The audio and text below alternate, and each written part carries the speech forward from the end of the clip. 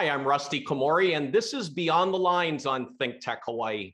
I was the head coach of the Punahou School boys varsity tennis team for 22 years, and we were fortunate to win 22 consecutive state championships. This show is based on my books, Beyond the Lines and Beyond the Game, and it's about leadership, character, and creating a superior culture of excellence. My special guest today is the highly respected president and CEO of Big Brothers Big Sisters Hawaii. He is Dennis Brown, and today we are going beyond mentoring. Hey, Dennis, welcome to Beyond the Lines. Oh, hi, Rusty. It's great to be here. You are doing such amazing work with Big Brothers Big Sisters, but can you first tell me about how your organization is really helping so many kids in our community? Yes, I'm happy to do that. We serve children and their families who are or have been facing serious trauma, we refer to it as, in their lives. And this can be anything ranging from the loss of a parent, or in some cases, both parents, to death or divorce or incarceration or drug rehabilitation, which can be highly, highly traumatic for a child or children in the family. Sometimes they'll end up being raised then by a single parent or by a grandparent or in a foster care situation because there's just no one in their immediate family who can take on that responsibility. And so what we try to do is not really replace the missing parent or parents, because you can't do that. I mean, this is the biological, actual parent of the person. So we don't pretend that this is any way a replacement for that individual in that parent's role, but it is, as we refer to, a mentor, someone who can help guide and really, as much as anything, become a friend to the child or children in the family. They are caring, responsible adults, and their role is, as I say, to be a friend. And that's why we refer to them as big brothers or big sisters, someone who can bond with the child and create a relationship. It's really all about the relationship. And what I like to refer to as leading to the power of friendship, because once that bond forms, and studies show that it takes a good 6 months minimum for a child to really trust someone who's basically a stranger to them until we introduce them and pair them.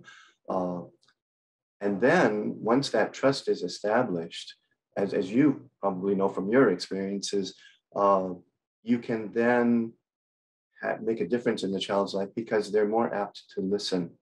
Many times we have parents, a single parent of a child, will say, I told him the exact same thing and he won't do it.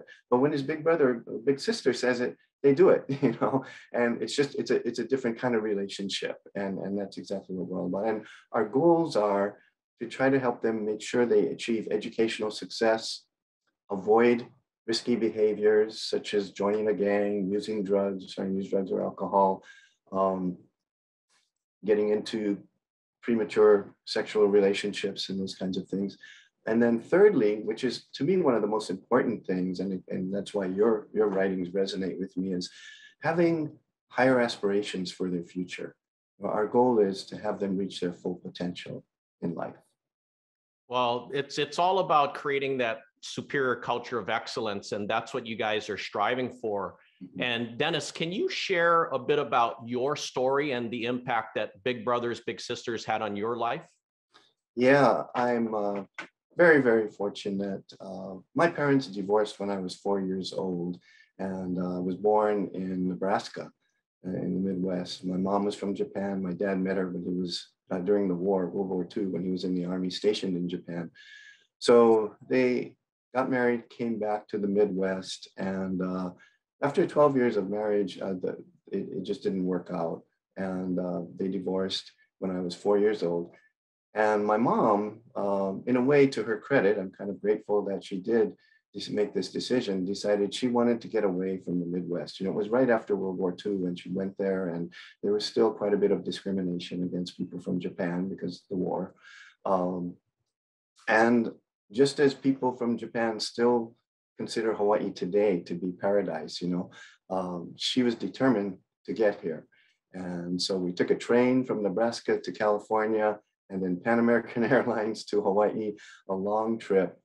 The problem for me was I was devastated by this. My dreams were totally shattered because I was so close to my dad. When they first divorced, until we actually got on that train, for a few months, we stayed with a family that had kids of their own who took us in, my mom and my brother and I, just until we could relocate, get on our own feet. And during that time, my dad would visit. He had visitation rights every Thursday. And so I was still so close to him. I mean, he taught me sports. He would take me sledding in the snow. In the car rides, I just enjoy riding the car with him. He showed me how to steer the car and everything like that. So this was really devastating for me. And that's part of the serious trauma that I was talking about. We come to Hawaii and I could tell after the train ride and the plane ride, even though I was only 5 years old, that I'm probably not going to see my dad again because this is so far. This is taking so long, so many miles away. People even showed me on the map where we were compared to where Nebraska was. And so that just made it worse. So I was a really upset child. I felt like I was a victim. The world was against me. I'd been betrayed by my own parents, wanted to go back to my dad, just anything. We were living in public housing. We were poor. My mom trying to raise and provide for us by herself. And so I acted out, in school, outside of school, gave her the hardest time. Poor thing, she really suffered. But to her credit, even though English wasn't her first language and she was from Japan, she sought help. And she got a counselor for me who coincidentally became the first social worker hired by this new organization in Hawaii. It had been on the mainland for 50 years, but new to Hawaii, called Big Brothers of Hawaii. And this social worker who had been counseling me for several months, saw potential in me and encouraged my mom to apply me for this new program that he was moving over to be the first case manager. And so she applied, and he had me, along with some other boys that he'd been counseling, put a newspaper ad in the Old Star Bulletin asking for responsible, caring men who would like to be a role model to a fatherless boy. So back then, there wasn't this political correctness in the late 50s, early 60s. It was the label. You were a fatherless boy. Either you were or you weren't. And that and juvenile delinquent. So fatherless boy almost was figured to lead to becoming a juvenile delinquent back there. So as it turns out, he got 18 responses from men saying they'd be willing to do this. And one of those men was Henry Sumida, a quiet civil engineer from Pro City. And just as we still do today, 57 years later, Ed Miyamoto, that social worker, created a profile of these 18 men and the boys based on our personalities, our interests, our backgrounds, because the worst thing we could do is make an inappropriate match, a match where it'll fall apart within less than a year. And research shows that if you do that, you actually could do more damage to the child. So he did that, and it turned out that Henry and I looked like a really good, what we call match. And so he matched us, and we became the very first match in Hawaii, in the history of Big Brothers Big Sisters in Hawaii. So I was the first little brother. Henry was the first big brother. And Henry was an outstanding person for me. I had a lot of help along the way, but with teachers, coaches, people who tried to help, But what I realized years and years later is that Henry made such a difference in me because he did it purely voluntarily. He wasn't paid. It wasn't his job. And he went above and beyond. He was a great listener. He let me vent my anger. He never really lectured me, but he gave me advice and it was always encouraging advice, always encouragement. And so years later, I didn't do well in school, and I did get a scholarship to Mid-Pacific. I was playing basketball, and it was a work scholarship. And I didn't want to go to college. And as a college prep school, they were very disappointed in that. And they tried to convince me, just try to go to college. You have enough to get in, just go. And I said, no, I don't want it. I don't like school and all this. And Henry suggested I do what he did and join the military. and kind of see what happens and keep school in the back of my mind. So I did, got into the military and decided this wasn't a career for me. So I'm going to start taking college classes just to see what it like, one at a time. The long story short, in my 4 years, I got my 2-year associate's degree. And the day I got that, halfway in, I thought about it and I thought, wow, things turned out pretty okay for me, from my background. And I was really worried that where I was going to end up. And I thought back of all the people who helped me and all the programs who helped, disadvantaged youth. And the one that stood out to me the most was Henry, because again, he did it voluntarily and he was still in touch with me. Here I am, 22 years old, and he's still writing me Christmas cards, birthday cards, letters, we're still staying in touch. And by the way, he and I were friends all the way till his passing at 80 years old in 2012, where I was honored to be by his 3 children, adult children, to give one of the eulogies at his service, because they said they wanted all his friends to know that we were the first and how proud he was of that, because he would never say that to anybody. So I told this story, and sure enough, a lot of people said, thank you so much, we never knew. And so I decided, that inspired me to go into a career in social services, because now I got my 2-year degree. I didn't know what I was going to major in to get my bachelor's. And I thought, okay, I'll go into sociology because I really feel like I want to help other people. I didn't know what that really meant at that time, but I did. And went on to get a master's degree. And as Henry had told me, the GI Bill is going to pay for your college after you get out after 4 years. And sure enough, all my college was paid for. I even got my master's degree. And at that point, I decided, I learned that social work wasn't where I wanted to go, because it takes a certain personality to be a social worker. I get too involved, I get too teary-eyed. I can't keep it together sometimes, but I could do administrative work. And so in my master's program, there was a track called Social Services Planning and Administration. So I took that track, and I've worked in social services field my whole career, but I never dreamed that 23 years ago, I would be asked by Big Brothers Big Sisters, as they followed my career, being the first little brother. They would always ask me to come to celebrations and speak on their behalf to get grants and things, that I would actually apply for and accept that job and now be the longest serving CEO in our history. Wow, Dennis, that is so extra meaningful that you're the first and you're the president and CEO for so long, so many years. Wow, that is incredible. And Dennis, how is the funding done for Big Brothers Big Sisters? So we have a diverse array of funding. We do get our share of government grants. They're more in the form of contracts. That's about 60% of it. The other 40% we need to raise pretty much on our own. And so we, up until COVID, we held in-person special events, sometimes 1,000 people. Weren't able to do that the last 2 years. So we've struggled to continue to bring in what we call unrestricted funding. That's individual donations or companies donating money to us and things like that. And thankfully, in the past few years, many companies have stepped up to do that. We've reached out to them and let them know that we couldn't do special events. So if they could support us with just 100% tax deductible gift, that would be helpful.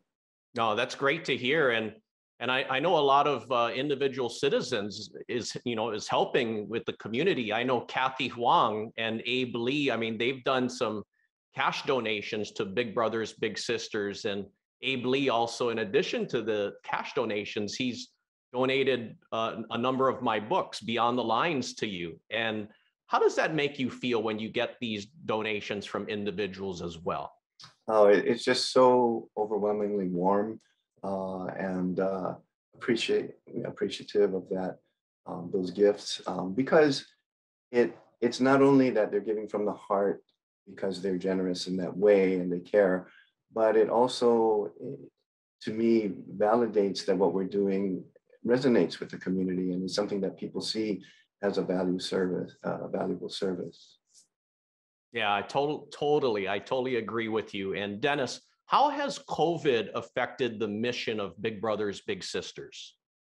Yeah, so that's a great question. And I think as it's affected so many businesses and not-for-profit social service organizations, we're obviously about that relationship between the big brother, little big sister, little sister. So the best way for mentoring relationship is in person. I mean, there are things they can do. They go and they do activities in the community, and there are so many learning opportunities there.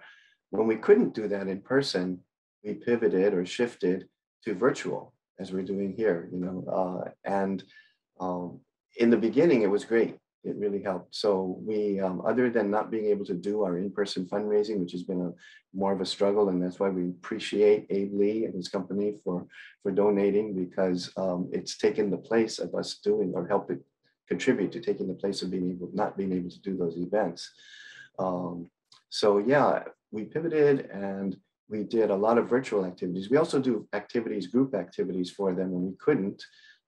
So we switched to virtual. For example, we did a tour of the USS Missouri, and those guys there do such a terrific job. I wasn't sure because I've been on the actual in-person tour before, but the virtual one, in some ways, was almost better because they could spend more time, and they had everybody's attention watching, and it was just great. And the people loved it. We've done other activities similar to that, cooking demonstrations and things for the parents as well as the littles and their bigs, painting demonstration where we deliver the materials to them and they work along with an artist. So, but it's all about keeping them connected.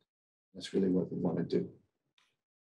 Dennis, I want to talk with you about leadership. You've been a successful president and CEO for so long. What do you feel the best leaders do? Well, I think one of the big ones for me is listening. They listen to not only their customers but their employees, right, with empathy and compassion. Especially during these times during COVID, that has become even more important. I think also developing an atmosphere of trust where people feel that they're comfortable, they're empowered to speak up if they have an idea, to share without judgment, and so there is that trust factor there.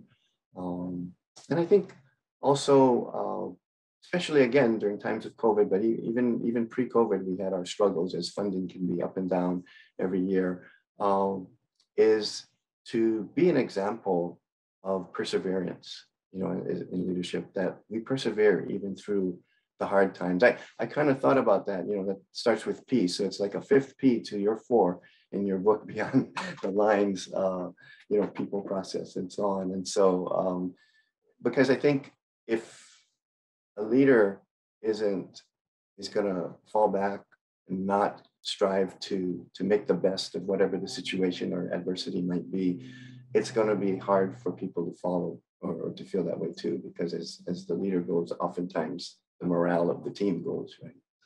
Yeah, that's definitely for sure. And Dennis, let's talk a little bit about the books. You have, great principles. What are some things that stood out to you in my books? I think one of the big ones for me was, the fact that I think we all can use this reminder all the time, is that we're the ones who have the power to make our own choices. And I think you mentioned that even in the intro, choices and decisions. And for our keiki, our children, especially the younger ones that are so impressionable and they've been through so much already, they may not have hope in their minds. They may have already started to give up. And where that mentor comes in is to try to show, and what we do is coach them to show each child that they have potential. Our tagline is, we're defenders of potential, and we want them to achieve their full potential, whatever that might be. But without better self-esteem and a good sense of self and good examples to follow, it may not happen. You can have the child with the greatest potential, but if they make the wrong decisions or choose the wrong path, we like to say, so you want to keep them on that right path. So that really resonated with me, because I think that's key. Yeah, it's all about choosing better choices. And yeah, I love talking with you about this. And Dennis, I saw some pictures, then and now pictures, that I was just impressed with. I mean, it's so fascinating to see, how some of these bigs and littles were before and then how they are now. And what's the impact that, obviously you have to prepare them for coaching, for mentoring, How do you prepare your bigs for that? Oh, that's such a great question. I get asked that a lot. What's the training like? Even a potential big brother or big sister will ask, I volunteer for this other organization and they give me a 1 day, 8 hour training or a 2 day, 8 hours. Our training is not like that. We don't have one, we have an initial kind of introduction or onboarding, but the training is ongoing. We assign a case manager because these matches are all one-to-one and each child is individual, so is the big. We assign a case manager to each of those matches, and their job is to coach. As just as you said, they're really coaches of these pairs. We call them matches, and it's to enhance because we create an individualized growth plan for each child. Because again, they're all individuals. So for us to do a generic training for everyone, it may not apply the same way to the child they're working with. So it's all individualized, and that case manager stays with them through the life of that match and relationship. Oh, I really like hearing that. I mean, and it helps your organization, in terms of the administrators, but also the bigs, because they want to get as much information and guidance as possible. And Dennis, can you share a story or two? I mean, I know you have tons of impactful stories that you've seen through the years, but what's one or two that you could share with us? Well, sure. Well, one is we had a little girl named Victoria who applied to our program when she was about 10 years old. Her mom has a disability and lost her job, couldn't work, had separated from the dad years before. And so Victoria and her brother and the mom were kind of alone, mom raising them. At some point, because she couldn't work, she was in and out of work because of a physical disability, they actually became homeless when Victoria was a junior in high school. And so Victoria was already matched to her big sister. Victoria had this passion, I guess you would call it, for writing. So she liked to write poems on her own and different things, essays. And her big sister, Margaret, was able to kind of help cultivate that and really encouraged her to follow that. Victoria, during that time when they were homeless for a few years, at first didn't want anybody, she was at Waipahu High School as a junior, to know. But she became part of the school news program, like Hikino, that type of thing. And she became really interested in journalism with her writing passion. So she decided at some point that, seeing that there were other students who were homeless, if she came out and let people know that she struggled with that too, it might help others not to be as embarrassed and feel bad about it or give up hope for the future. So she did, and eventually went on to graduate. We helped her with a few scholarships that people donated to Big Brothers Big Sisters. And she graduated from UH Manoa with a double major in communications and journalism, and right now is a producer at KITV, so television. And so, yeah, just a great story there. But another one that's even more compelling is a boy named Mana, who when he was 7 years old, both parents were drug users and they were just not around a lot of the time. Mana and his two younger brothers were were in the burnt out vehicle. I think it was like a small bus or something, sleeping there at night when it caught on fire. And Mana had to pull his two brothers out at 7 years old. They were left alone a lot.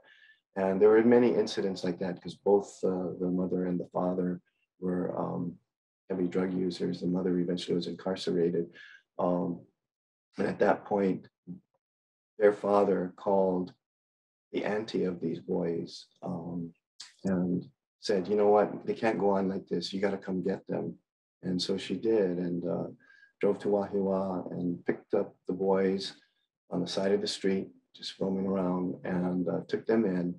She gave up a great job on the mainland. She had a job here, but she had been offered this really good opportunity on the mainland on the East Coast, thinking that this was going to be temporary. I'll go get them, I'll take care of them, then I'll work with social services and see how they can be taken care of. But of course, once she brought them here to Honolulu and found out that the boys would likely be separated. The brothers would be separated if they went into foster homes, because not too many foster homes can handle all three siblings, and this happens a lot.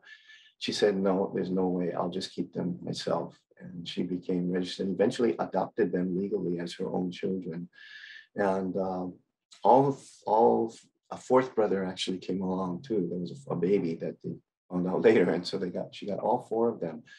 And all four of them were matched in our program with big brothers. She had heard about us and came, matched them. They all had great, wonderful big brothers. So Mana, the oldest, the one who was the first one to be matched and who had saved his younger brothers, is today, he graduated, with honors from Kamuki High School, actually had a chance to go to Punahou, but I think it's a syndrome. A lot of kids feel, I felt this too coming from the housing. I didn't want to go to Mid-Pacific. I kept fighting it. I felt everybody else there would be from wealthy families, and I would, I just was embarrassed. So what one person told me, you're kind of like straddling two worlds. You don't belong there. So he didn't feel comfortable going to Punahou, even though they offered him a full scholarship. He graduated though and got a huge scholarship to a college on the mainland, tried that for a year, but then decided to come home to help his auntie who was raising them, because it was hard by herself. So, and she had some health issues too. Now today, he's in his second year, I think, at Kapilani Community College in their nursing program. He decided among all the things he could have done, engineering was one of the highest on the list. He wanted to help people as he was helped. So he's on track to become a nurse. And, wow, Dennis, I'm sure you have like thousands of stories. Man, thanks for sharing those two stories. It's so impactful. And Dennis, what's an important lesson you learned in life so far? So many. I think one that kind of stands out for me, partly because of my background, I was kind of, because of what happened to me, I looked at myself as a victim. I had to learn to not be that way, And so one of the things that I'm actually still kind of working on today in my professional life is to realize that asking for help or accepting help is not a weakness, that people work together. And that was something that took a while for me to be able to do, to be comfortable with. I think pride gets in the way. And sometimes, it pushes humility aside, and that, you got to do this on your own. You can do it on your own. You don't need help. And that's not how we should be. And we're all about relationships with big brothers, big sisters. So it's taken me a while to learn that myself. I 100% agree with you that asking for help is not a sign of weakness at all. And Dennis, I just want to really thank you for taking time to really come on the show today to share your story and those other two stories. And I got to commend you about the incredible work that Big Brothers and Big Sisters Hawaii is doing, and really want to, hopefully all of us can support your organization as much as possible. Thank you so much, Rusty. It's been a pleasure speaking with you, and I'm a big fan. Reading your book and your own journey as a coach, and now kind of spreading the word about leadership and about helping people. I love that one quote you had, that something about helping one person may not change the world, but it can help one person. And so that's kind of what we do, one child at a time, trying to make the world a better place. Amen. Thank you, Dennis. And thank you for watching Beyond the Lines on ThinkTech Hawaii. For more information, please visit rustykomori.com. And my books are available on Amazon and Barnes & Noble. I hope that Dennis and I will inspire you to create your own superior culture of excellence and to find your greatness and help others find theirs. Aloha.